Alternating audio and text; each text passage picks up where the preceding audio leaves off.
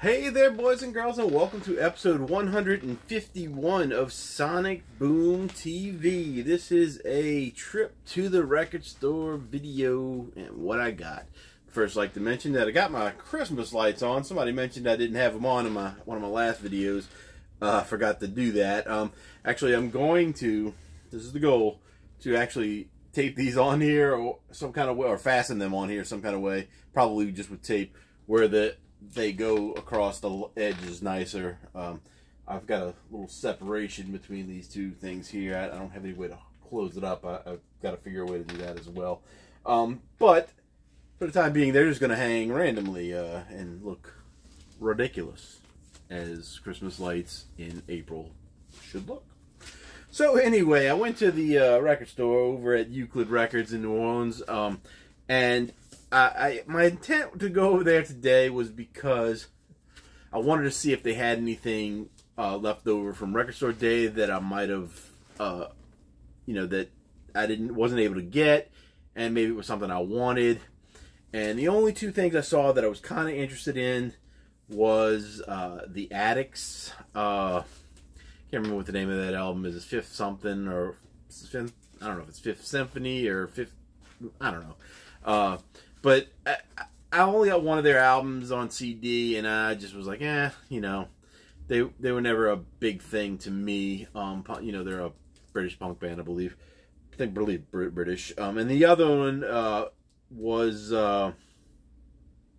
Agnostic Front's album, and they're like New York hardcore, and I am interested in them a little bit. I know I have some friends that are fans of them.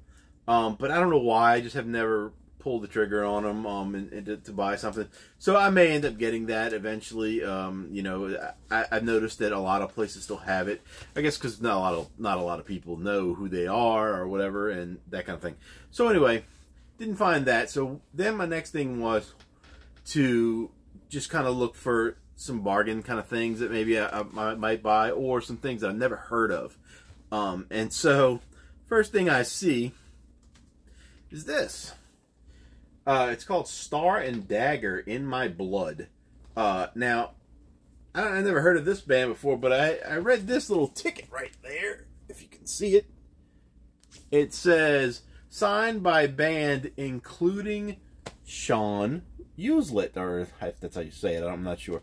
Now, I didn't know that she had done any other stuff, but apparently she has. And I started talking to the guy that works at Euclid. I think his name is Lefty. I'm pretty sure that's what he goes by, Lefty. But anyway, he had said that she been in some other bands, and she lives in New Orleans. I had no idea she lived in New Orleans.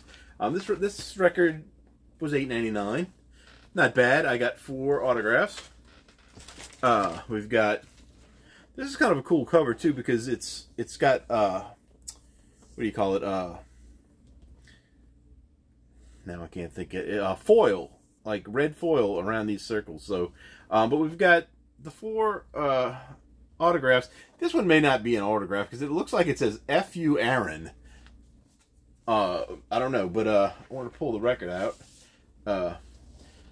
It's and tell you the names. We got Von Helsing, that one.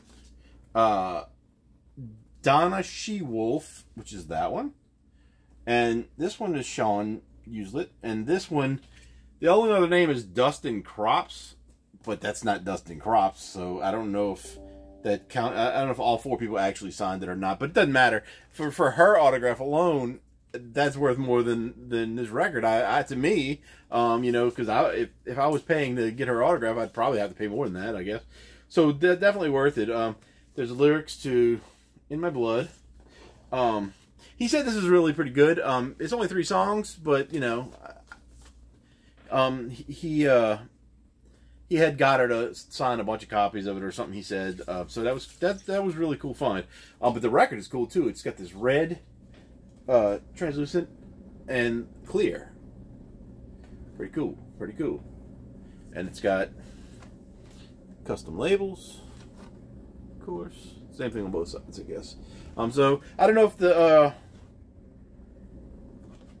Can't tell if the grooves are on both sides. I don't know if this is a one-sided record or repeats on both sides, or one song on each side, or however, or 1 and 2 or whatever. I don't know, but I'm gonna definitely gonna play that tomorrow. It's like 2:30 in the morning, by the way, when I decided to do this video. I was gonna do it earlier, but I don't know, wasn't in the mood.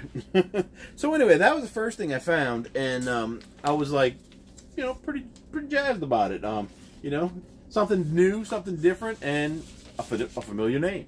So, you know, I told him I was buying it out of spite because I have a friend who, it seems like every time the subject of music comes up, he talked about White Zombie, and that's about it. So, so I just figured, well, I'd get this out of spite because I know he doesn't have that.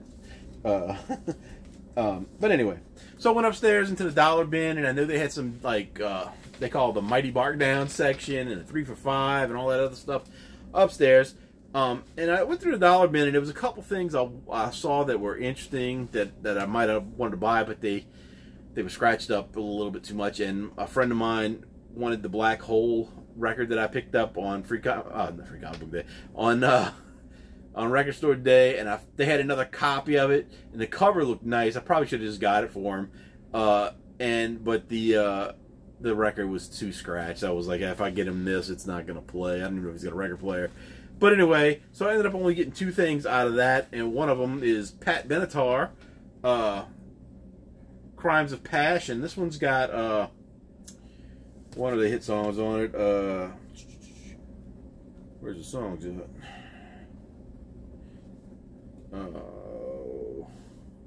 Hit Me With Your Best Shot. That was the one. Hell Is for Children. I know that's a popular song, but I don't know how it goes. And then I think that's all I know for this. Used to when I was a young child, I had a little crush on her. You know, who wouldn't, right? Come on. So Pat Benatar. Then the other one I found, and I didn't know. Still don't really know what the name of this band is, but I thought it was cool anyway. It says Blues Magoo's Electric Comic Book. I think the band is called Electric Comic Book. Kind of cool. There was supposed to be, originally I should say, not supposed to be, but there was like an insert, like a little booklet or something that came in this, I think. But we just got a Atlantic Records sleeve. It's pretty dirty, but it looks like it'll probably play pretty well. Just need to clean it up. Doesn't look like it's scratched too much. So that was 99-cent bin stuff. It's only 2 things I picked up. And so at that point I'm only at $10, so I'm like, okay, well, got a little room to play around and see what I want to do. Since I'm not going to buy anything at full price today, you know, I'll be able to get a couple other things. So I looked through the 3 for $5s, and I found, well, we'll start with this one. This is called New England. Never heard of them. Looked them up. They're like supposed to be like a prog rock, hard rock, something or other. It's got the turn inner sleeve. The record looks good. Again, a little dirty, but not too bad. Looks pretty good. This I couldn't really find it when I looked it up on Discogs as far as the actual one I have, and I realized that this was a promo, and somebody cut just that layer off of the cover. Like, they didn't cut all the way through; they just cut the layer off and left the little gold thing where it used to say promo stamp, you know, promo property of the record company or whatever kind of stuff they put. And I just thought that was an odd thing for somebody to take off of a record. I mean, who cares if it was on there? But I guess they didn't want, they thought the record company could actually come take it from them. Never happened. And I don't think the record companies ever claimed any of those things back. They just put that on there just in case. Then I found one called Winter Hours, and this one is said to be alternative rock. It looks like alternative rock. I think it's from the 90s. Can't see. I don't know. 1988 it looks like. But pretty good shape. Got a little ring wear. I think the record was in great shape. Yeah, the record's brand new. It's in a little plastic sleeve. The Chrysalis records always seemed like they always had these, because I remember when I was younger, I had a few that were on Chrysalis, and they were all in these kind of sleeves or something close. This is a nice kind of thick one, actually, but I think some of the other ones were a little bit thinner, but I think this, for some reason, I think this is going to be good, so that's why I grabbed it. And that was in a 3 for $5. And then the other one, part of my 3 for $5, is something called New Frontier, and that was a hard rock one as well. I believe this is a promo as well, because the only one I could find that had that sticker on it on Discogs said it was a promo, and this hasn't been opened yet, so we're going to open it right now. It is a cutout. You know, I never heard of this band before either. A lot of these bands that I got today, I never heard of before, which is good, because I like to find new things. So we cut it open, pull it out. We've got inner sleeve that's bent on a corner, of course. Lyrics and stuff, so that's good. Learn the lyrics of a band I don't know. Neat little label, Mika Records. I don't know, I got a friend that's got that same name, and I don't know if her name's Micah or Mika. I call her Micah, but I don't really talk to her except on the internet. Went to same high school though. I don't remember her from high school though. We know all the same people, so we must have known each other. She's cool though. So that ought to be cool. It's supposed to be hard rock. I was trying to find some hard rock and heavy metal stuff, because it's so hard to find that anymore in the bargain bins and stuff, and even in the regular bins, finding original stuff seems to be getting harder. You can find the the new pressings of stuff pretty easily, but finding original, all that hard rock and heavy metal from the 80s and early 90s, it's getting, I don't know. I don't guess people got rid of that stuff, when they were getting rid of their collections, or they did and people went out and hurried up and bought it all up, when it was available, and then they just haven't let go of it either. So the next stuff is all, well, some of it's been open, but it's all pretty new. I went through, they have a section up there with, like I said, with the markdown stuff. This one is not a mark. And I went through it, and I was just kind of looking for mostly stuff that either looked interesting or stuff that I had, like, by kind of obscure bands. Because there's a lot of alternative or indie rock kind of stuff that's in there. And it's sometimes I get stuff out of there, and it's the only thing I've ever heard of by a band, and I just try it. And sometimes it's good, sometimes it's not. So I was looking to see if I could find anything else but one of the ones that I remember that I bought, and it was good. But I didn't come across anything like that. But I did come across something, and it took me a while. It took me, after I left and got home and went to dinner tonight at around 10 o'clock, before I figured out where I knew this band from. It's called Degeneration, and this kid is peeing in the river.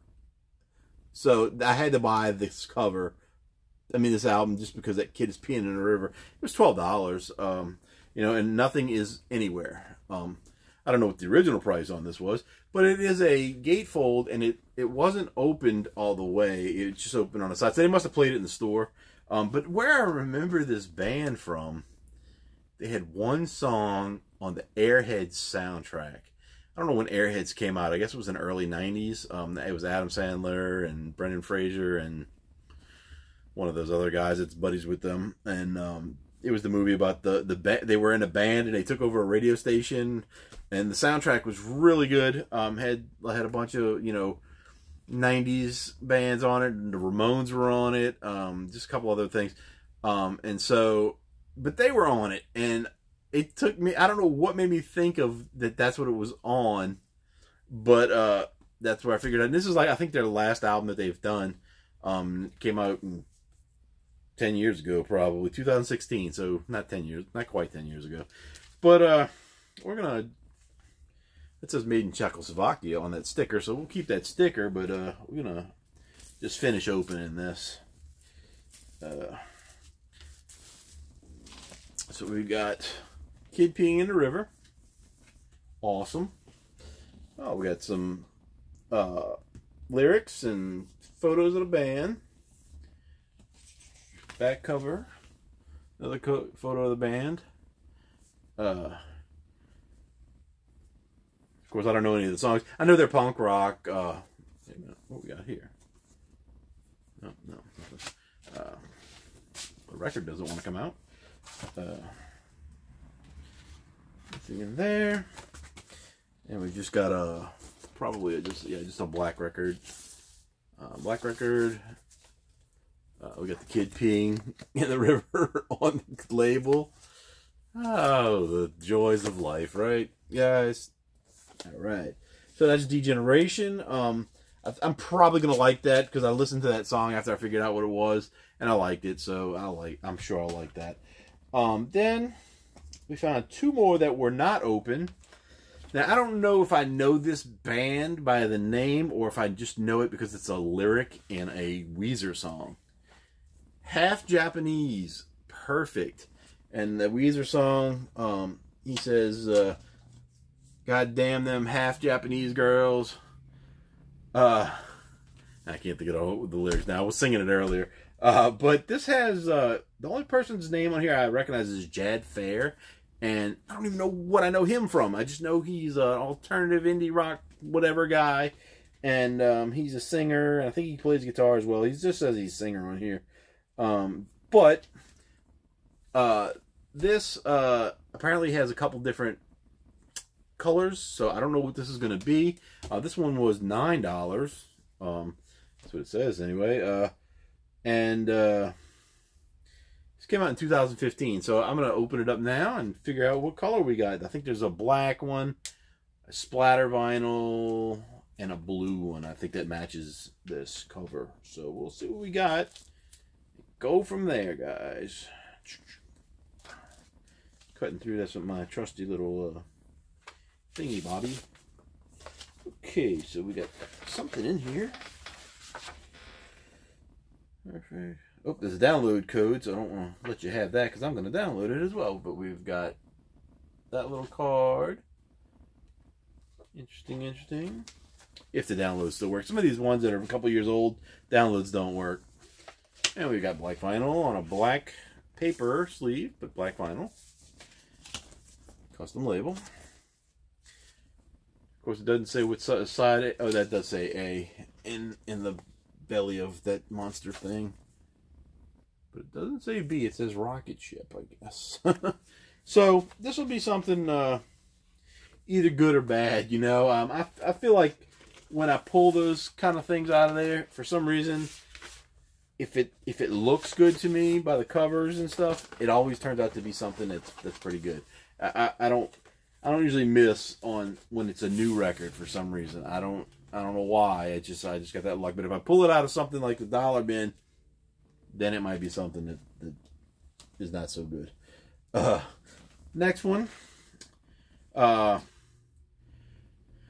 This one says, excuse me, getting late.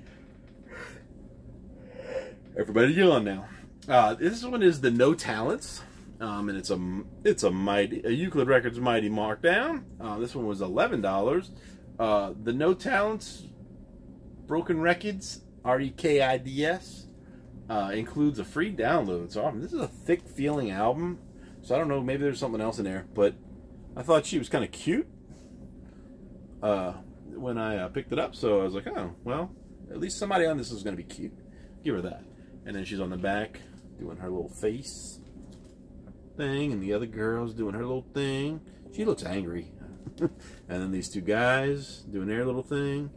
Got a lot of songs on this. 1, 2, 3, 4, 5, 6, 7, 8, 9, 10, 11, 12, 13, 14, 15, 16, 17 songs, it looks like. I don't know anything about them. I'm sure they're punk rock. They look like they're some kind of punk rock. So let's bust it open and find out what we got here. I don't know if this is color vinyl either. Okay, so we pull it out. Ooh, that looks good.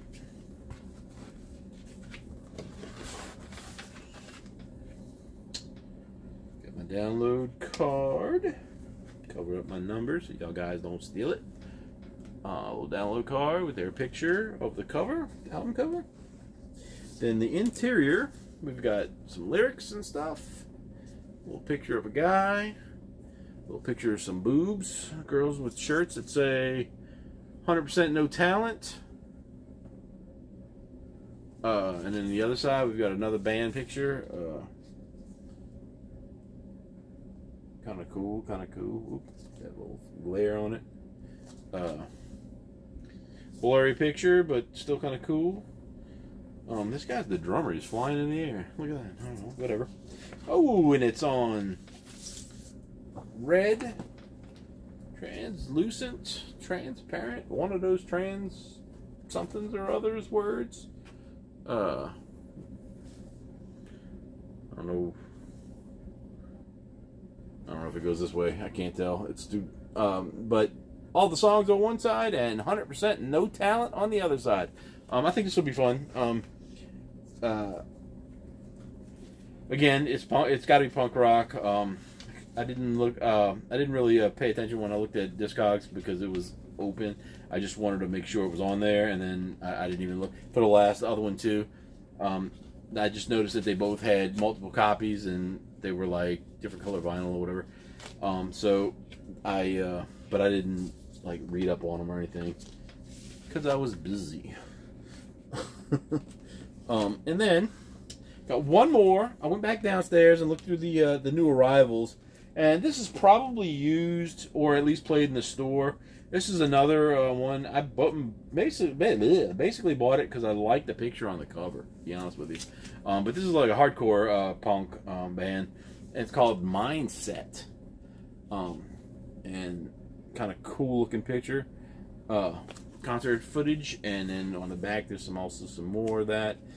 This has 10 songs, and on the side it says Real Power and Time and Pressure, and it's supposed to be from some EPs that they put out. Those must have been the names of the EPs, and they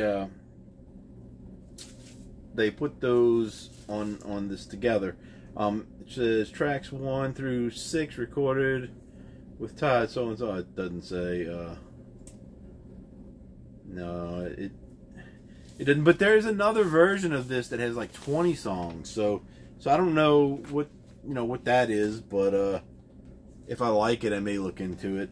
If I like this, hardcore punk is hit or miss with me because sometimes it just sounds like the same stuff all the way through, and then sometimes it sounds pretty good. So, but nice gatefold, got a bunch of pictures, lyrics, and stuff. Pretty cool. Let's see what we got inside it. Oh, we got a couple things. We got the Real Power picture with a white van, maybe kidnapping some people. On the other side, we got Time and Pressure. And what is it? Oh, it's got the band members' names. I wonder if they're the same on both sides. I'm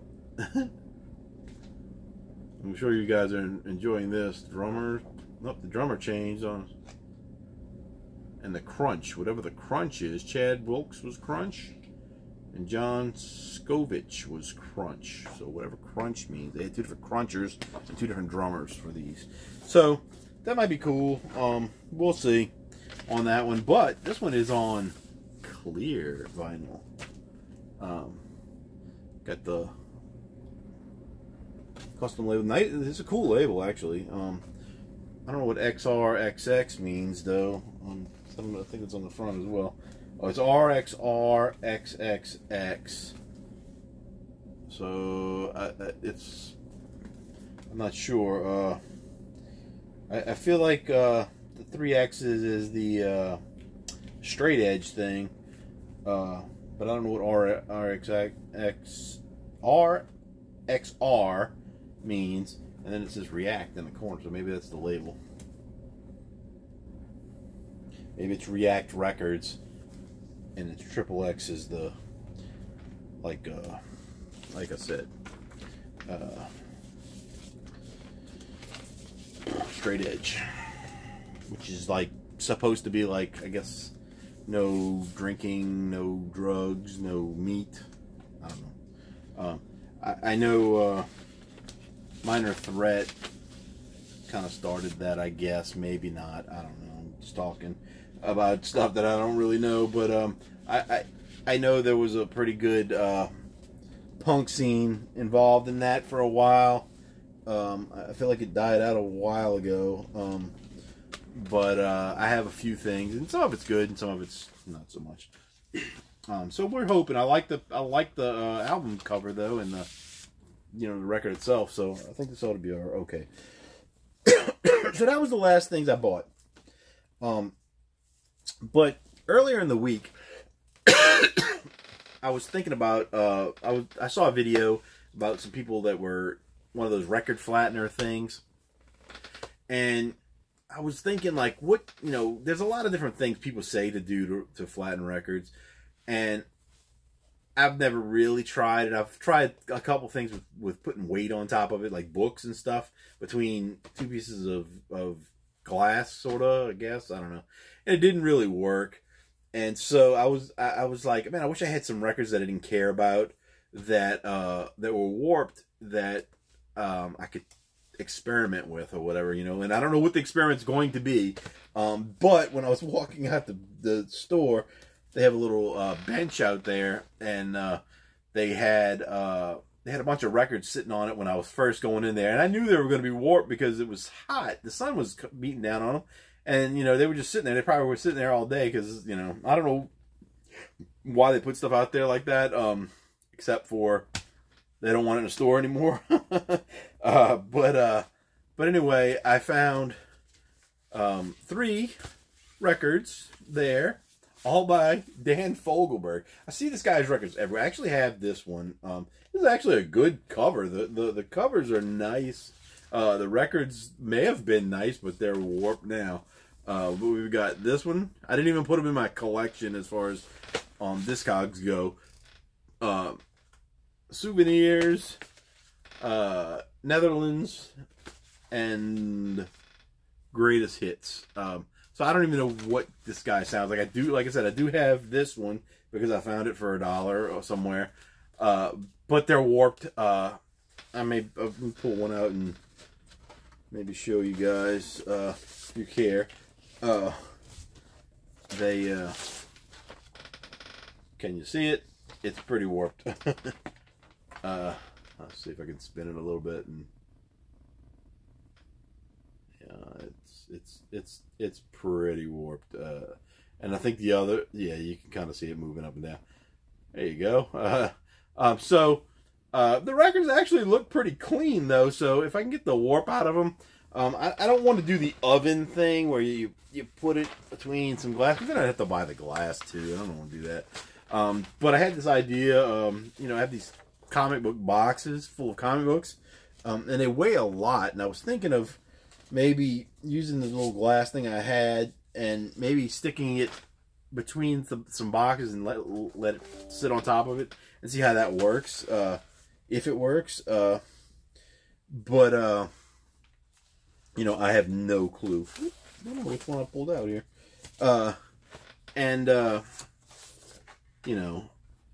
Just to see, because those record flattening things, they cost like $200 or something like that, and I don't have a lot of records that I would want to unwarp, I guess, because I can only think of like 4. One of them is a Pixies album, the Doolittle album, that I don't even know how it got warped. It was hanging on the wall up here for a long time. And when I got it, it was not warped. So I don't know how it got warped while just sitting on the wall for 2 years or whatever. But maybe it was at a bad angle or something. I don't know. But then there's a Van Halen 1. And a couple, maybe 2 other ones. And I'm not quite sure. I know Elvis Costello is one of them. One of that, his. I think it was one of his first ones. And there's something else. But there's about 4. Maybe 4 or 5. that I know of that I have that are warped bad enough that where they don't play right. And I would like to flatten them, but I don't want to pay money to do it. And the record flat thing, I think it takes like 6 hours to do one record or something like that. I don't have, that's a waste of time and money. So I don't know what I'll do, but I got 3 records now that I can use for some kind of experiment when I get around to thinking about what I'm going to do. So anyway, that's it for this episode. That was my trip to the record store. A lot of different kind of stuff that never had before. Nothing here that I've had before, except for the one song by Degeneration. And the Pat Benatar. I do have other Pat Benatar albums, but not a lot. But as far as the everything else, it's all new stuff to try out. So that's awesome. And I will talk to you guys later.